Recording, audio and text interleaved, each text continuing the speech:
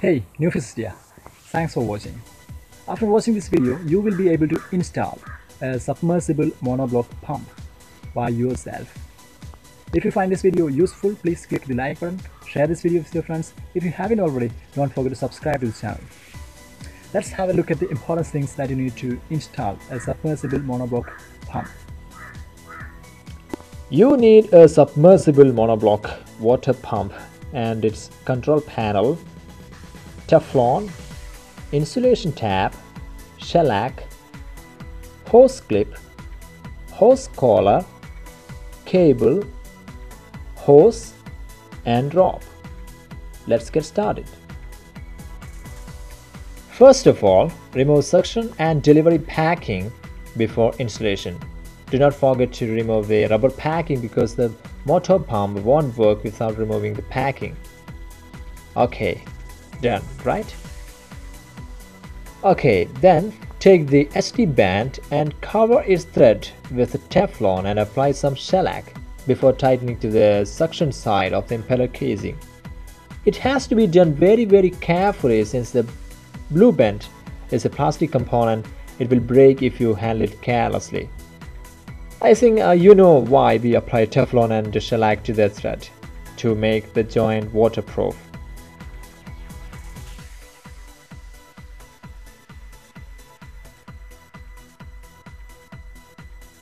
Do the same for filter cap. Filter cap prevents heavy materials like wood pieces from entering and damaging the impeller. Then fill the motor with the cold water by opening both the lifting balls. Water should be filled through one hole till the water comes out of the other. This water will work as a coolant for the motor winding and keep it from overheating.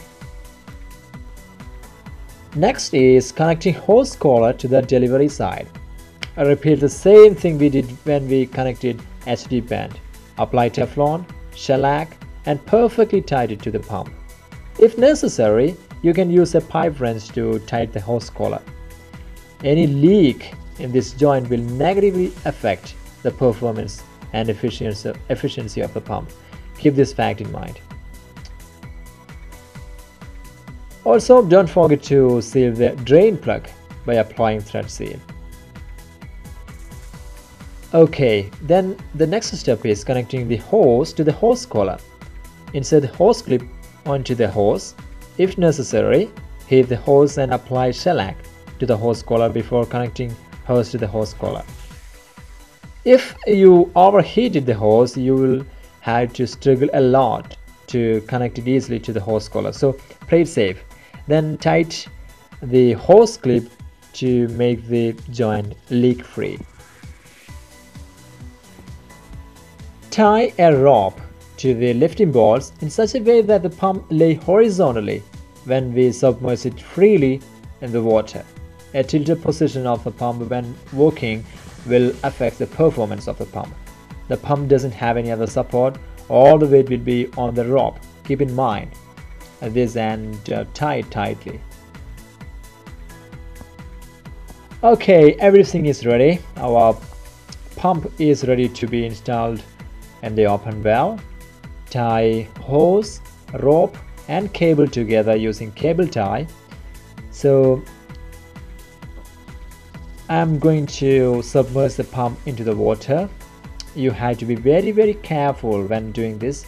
Ask someone to help you to submerge the pump because it weighs more than 20 kilograms in total.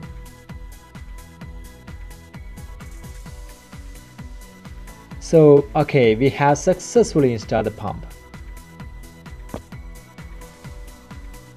Next is electrical connection. It is very simple. Take a phase and neutral output from the main switch and connect those leads to the control panel.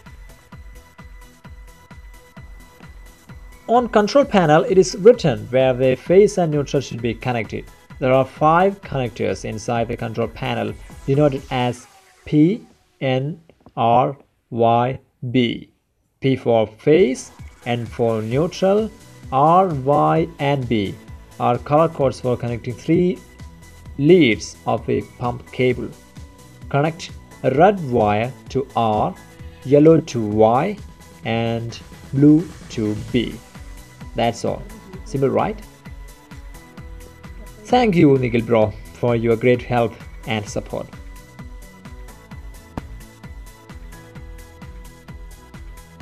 So we have successfully installed a single-phase submersible monoblock water pump. Let's test its working. Turn on the MCB, waiting for the water to arrive, and yes, it's working. Thanks for watching. Don't forget to subscribe.